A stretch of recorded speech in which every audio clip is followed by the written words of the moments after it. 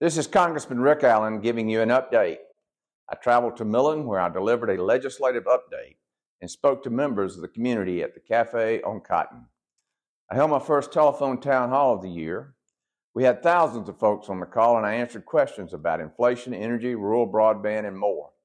If you couldn't join us on Monday, you can sign up for the next one at allen.house.gov/live. The President gave his State of the Union address, and I wish the President would have addressed the many crises his policies have created on the economy, our southern border, and the state of American energy. Nevertheless, I am still optimistic that we can work together to solve these pressing issues.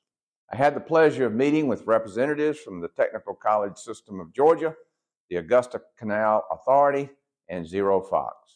The House Education and Workforce Committee held a hearing on the state of American education, and I highlighted the great work being done in Georgia 12 to expand parental choice in education. We had a busy week on the House Energy and Commerce Committee where I participated in 2 hearings focused on lowering energy costs and enhancing our satellite technology. I also participated in a subcommittee markup of bills that will secure our data and supply chains here in the U.S. to counter China.